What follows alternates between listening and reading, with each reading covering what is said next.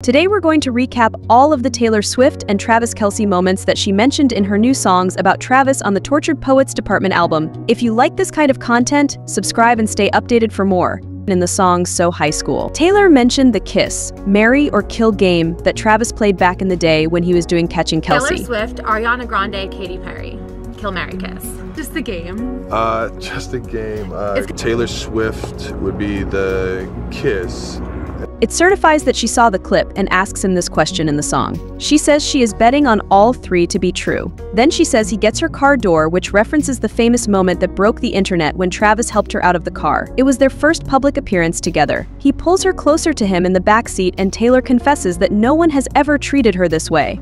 Then she talks about the game, Truth and Dare, and says that he knows how to play ball, and she knows Aristotle, referencing their complete opposite professions. Then she also tells us that Travis's friends play Grand Theft Auto while he quietly touches her, not letting her go. She says you knew what you wanted and boy you got her, referencing the famous friendship bracelet incident when Travis went to her show in hopes of starting a relationship with her, and it did work out in his favor. Taylor Swift, comedy, all on SeatGeek. Okay, so you throwing Taylor Swift in there.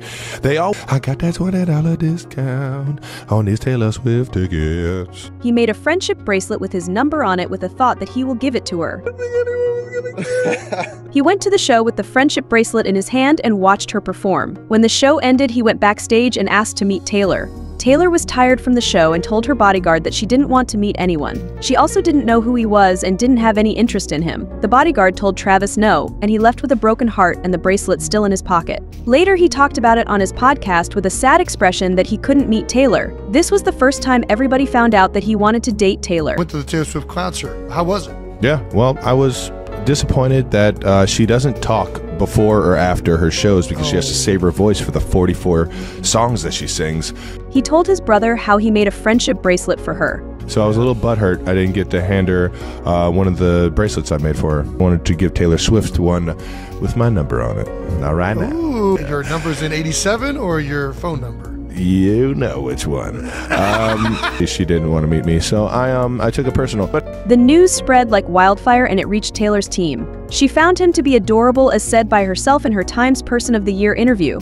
She says she feels like laughing in the middle of her Eras Tour practices when she remembers his impersonation of his father, which he did in New Heights podcast with his brother. Taylor talking to dad, you know, this is a terrifying conversation. In this picture, all he's doing is just absolutely pumping her up. He started listening to her music a little more. He started doing some stuff. Just like, Dad, we're dead. She also asks him to tell her about the time he first saw her at the Eras Tour show. She confesses she is high from laughing at his jokes all night. In the lyrics, she also confesses that they watch American Pie together while his friends are around, and she tries to hide her size because she feels like a high school girl whenever she looks at him. I just think there's something that makes everyone feel like it's like the world is kind of like high school, where like your most popular pop star, like beloved musician, somehow met like your most popular beloved like athlete, and they actually fell in love, and like it's just real. Anyone who like hates on it is like a bitter loser. She also talks about him in the song Alchemy, which is also about Travis. She says she was in the worst state after her breakup with Joe Alwyn and compares it to being in a long hospital drag. He pulled her out of it. She says she cut off everyone else from her life and went to him. She mentions they were on a winning streak and Travis jokingly said, "It's heroin," but this time with an E, referring to her being his heroine and lucky charm that made him win the Super Bowl. Then she paints the picture of the Super Bowl win with the lyrics "shirts off" and "your friends lift you up over their heads." Beer sticking to the floor.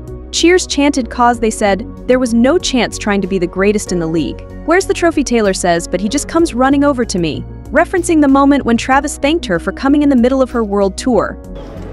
Thank you for coming, baby. I can't believe that. Thank you. I can't believe you. Thank you for the support. How did you Thank you do for that? coming. Thank you for making it across halfway across the world. You're the best, baby. Oh my God. The absolute best. Was it electric? That was the craziest thing I've ever experienced. Oh my God, I am in absolute disbelief. You are so magical. Oh, this party is about to be. How did you do this? How do you know I'm jet lagged right now? Jet lag is a choice. Let me know which lyric was your favorite and stay tuned for the upcoming video in which we'll decode all the Fortnite music video Easter eggs.